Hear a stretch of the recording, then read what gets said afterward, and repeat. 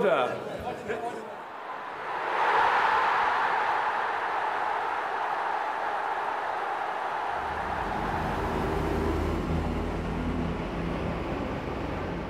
The new Tees dock is near the mouth of the river on the south side at Lackenby. It provides deep water berths for the largest vessels likely to use the river and port facilities unrivaled on the northeast coast.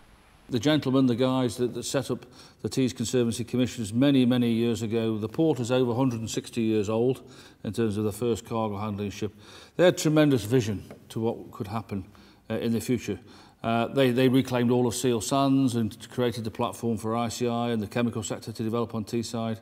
They work very closely with the steel sector, which is a huge history within Middlesbrough and the wider Teesside area.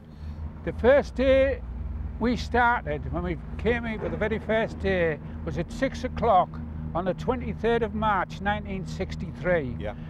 And this was the only part of this dock. All this dock was done, the river part of it, but this was the only place that was capable of doing any work, because there was only 2 cranes here and a brick shed. Yeah. There was only about 18 of us to start with in any case, dockers. Yeah. And on that first day, there was no work till the Christopher M sailed in here. When you first started, I mean, all the dockers were family. If you weren't related, you didn't get on. No one trained you, told you anything. You'd go with the dockers and they'd show you how to do it, and that was your training. Number 1 quay was first built 50 years ago, and that's one half of Tees dock. The second half of Tees dock, which is number 2 quay, opened in the mid-70s, and subsequently Potash then came into the operations of Tees dock as well. In the old days, you went to work in your clothes, you worked in the clothes, and you went home in the clothes. And that was it. No lockers, Right. Nothing. No company provided safety equipment, for example.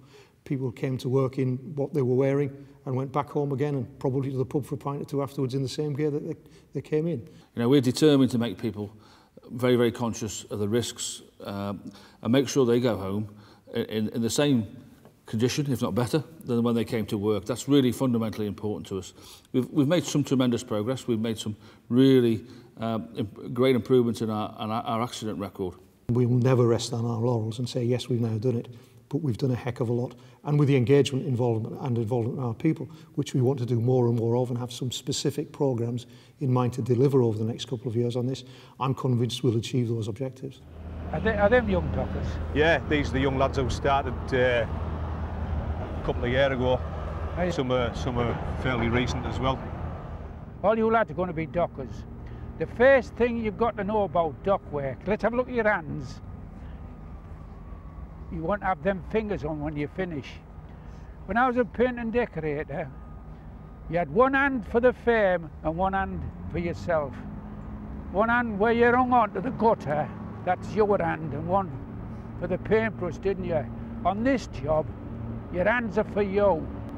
No one played hell more about these than me, because I thought they were a bloody waste of time, because nothing is going to fall on your head, and if it does, it's going to be one of them bloody plates weighing about 40 tonne, aren't they?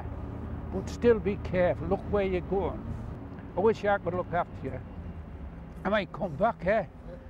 Without the workforce contributing to the business, we simply wouldn't be here. It's as simple and straightforward as that. We have a major physical asset and a lot of land around the river and a lot of infrastructure with it, but none of that works without our people. It's a very simple, straightforward statement of fact. Yes, things have become more mechanised and we've introduced new technology to help along the way, but without our people, none of that would work. So that's how important they are, vital. We've got a great workforce. They've been tremendous in many of the projects we've looked at over the last 10 years of my time here. To start up steel handling again, just like a kid glove, it went straight back on and we were back operating efficiently and effectively again. I'd just like to say thank you for all those guys in that period of time. Not just in the last 10 years, but also 50 years ago, who started in Tees dock and actually made it the great place it is to work today. The variation of the job was good. You do different things every day. The men, it was family orientated. They were brilliant guys. Good. It was brilliant. I enjoyed working with the men. All the people were fantastic. I loved every minute of it. Every minute.